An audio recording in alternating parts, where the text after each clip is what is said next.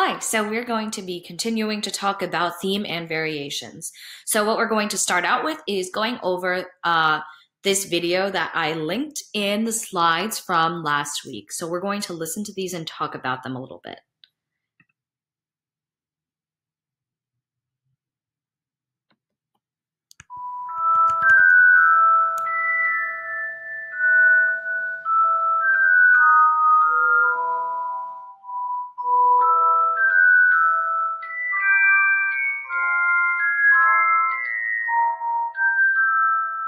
So those of you that know Harry Potter, this is a pretty common, prevalent theme. Most of you will probably have heard this before. And so we see here how some words came up. So we obviously know that this is the theme. This is the main theme, Hedwig's theme, right? So it says some words here: pitch, tempo, dynamics, and how many instruments. So these are some things that it was getting you to think about, because the pitch is it high or low? It's high. The dynamics, is it loud or is it soft? It is soft. The tempo, is it fast or is it slow? It's kind of slow, maybe in the middle, andante, if you will. How many instruments? It's just one piano, right?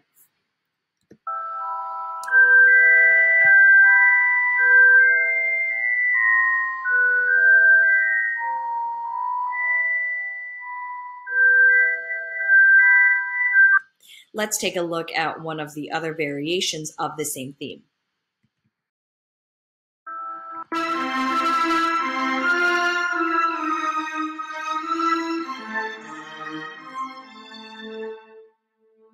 So here we still kind of hear that same theme, Hedwig's theme. Dynamics, was this loud or soft? This one was loud. It was louder than the other one was. So that's one way to make it different. How many different parts, how many different instruments?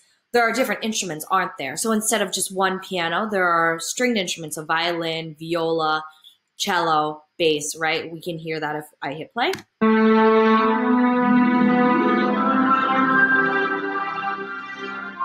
hear flute, we hear harp.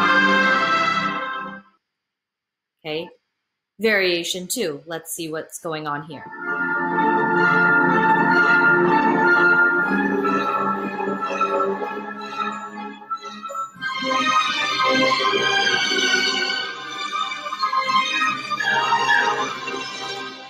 Now this variation is quite different, right? So we have the words timbre. It sounds a little bit different. That's all that means. Rhythm. So the rhythm is really different than the original theme. You can kind of still hear it, but it's almost not as recognizable because it's not those same rhythms that we're used to hearing. The style and the texture, okay? So these are touching on different things that composers do to create different variations. So you obviously have the main theme, and to create those different variations, composers can change mainly the rhythms, the harmony. So like in this one, it sounded so different than the original one. There was more going on and it was creating a different feel because of all the instrumentation and the harmony. So we have rhythm, harmonies, and we have instruments. The instruments can be different also. Also the dynamics. The dynamics are a pretty easy way for composers to create a shift in the variations and make it seem much more different. So in the first theme, it was soft, right? Piano. But then in some of the other variations that we were just listening to, they were a lot louder. They were forte, mezzo forte, right?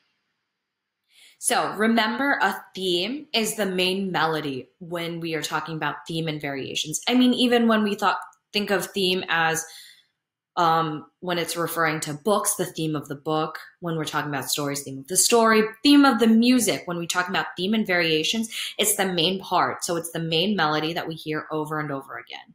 Remember, a variation is a change on that melody. So essentially, theme and variations is hearing the same tune over and over again, but the variations are little changes. So if we are looking at this slide that I have linked, let's say that this one is the theme, right? Just a piece of toast, right?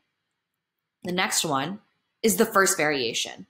So it's toast, but it has a little bit of jelly on it.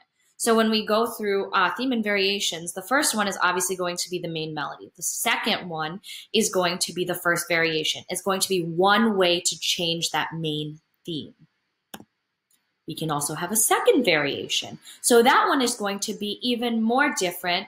It's going to be different from the first variation. It's going to be a little bit different from the theme. The same with variation 3 and variation 4. There can be multiple variations that composers write. But if we're looking at this, we have 4, okay?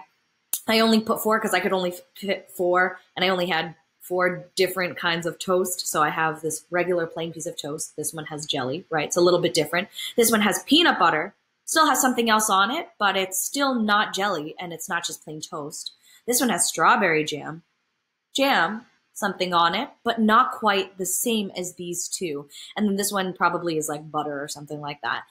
Again, not plain toast, something on it, but it's not the same as the ones that follow it. So each variation is going to be a little bit different than each other. It might not be the same, just like what we were listening to when we were listening to Hedwig's theme and the different variations in each movie. And then we're going to listen to another theme and variations in the next slide.